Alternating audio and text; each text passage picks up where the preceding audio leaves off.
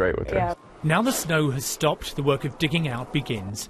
Many people have been urged to extend their weekend and stay at home for another day. What are you doing? Going to work. Airports on the East Coast will be trying to resume their schedules, but it's estimated that hundreds of flights will be cancelled today. In New Jersey, melting snow combined with high tides to bring flooding. We had beautiful snow for all of a few hours before it just became a river of icebergs.